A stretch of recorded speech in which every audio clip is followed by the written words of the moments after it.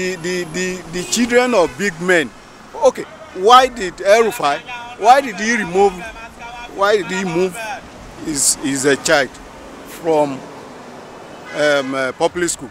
It's probably because he believes that the place is no longer safe for him. That is why. So that is the child of a sitting governor in a particular state, in the Kaduna state. Not to talk of ordinary men, ordinary people. So nowhere is safe. Even here in Abuja, no place. If you go to Kuje, people are kidnapped on a daily basis. If you go to Buhari Axis, the same thing is happening. So what I'm saying is, I'm employing this government. Let them use all their energy. Even if it is only security alone that they can offer us, it's good. Because without you protecting life and property, no, there's nothing. Nobody can move any. You cannot go to your business at your own time because that fear. You cannot travel. So this Muslim Salah is coming now. People are scared on daily basis. Even this morning, around 1 a.m. in Kaduna, bandits went to one school in Kaduna early this morning, around 1 a.m. to kidnap students, kids. The same thing happened yesterday in Zaria. There was a kidnap yesterday. It was carried by all the paper here. So there is no way the issue of insecurity will not be coming out every day, because that is what Nigerians is battling presently. The economy is not growing because of this issue of insecurity. And sometimes you will not even believe that Nigerians, that we have presidents, that we have sitting president, because nothing is being done to arrest the situation. So that is why on daily basis, if you check all the news, electronics media, the newsprints, you discover that it's only insecurity issue that is mostly carried by all these newspapers. So the security, the Nigerian president, they need to do something. If you want a country to work, put a policy that can work for people. You understand? What am I trying to say? Let me give one example. When the present government came into power, they said we should patronize locally made food. Before we could know, they placed embargo on the border.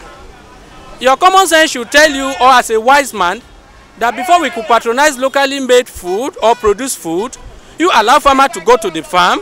After farm for like a year, 2 years, you see enough of food farm product in the market and everywhere. You say, okay, now we have our own, so let's go ahead and place embargo on the border. But coming into power, place embargo on the border without any food on ground. How do you want people to survive? So instead of government to, be more serious about dealing with the root cause of some of these problems, so they are busy looking for what is not really missing.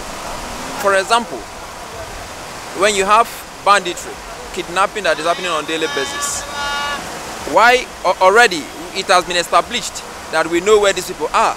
We see Gumi going to meet them every day. We see his picture posing with bandits and all those terrorists in the bush. It means they know their location, they know where they are. But yeah, this guy kept perpetrating, even none of them has been brought to book. But here we have a government that is busy going outside the country to go and look for Nnamdi Kanu or Sunday Igboho and all of that. So let us deal with the root cause of the problem. Why are the Southwest agitated? Why is the Southeast agitated? It is because the Fulani herdsmen are really maiming, killing and terrorizing their people. So they are now saying, okay, if this union is not working, if you're having two rules for one nation, then let us sit down and discuss whether we'll stay or we don't want to stay. Students will graduate from school, no job. Some people will be initiated during the election, help me to campaign. When I come to the position, I win senator or governor or I become a president, I will give you a juicy job. By the time the person emerges as the governor or president or senate, he will forget the people that campaign for him. He will leave them in the streets. And these are the people you have already promised one thing on the other, that if I become this, I will give you this. And you have become, you didn't even give the person anything. So that same person, you don't expect it to be happy.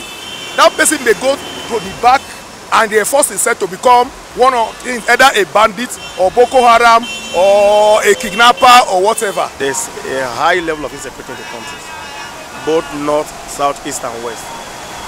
Kidnapping, banditry is getting high.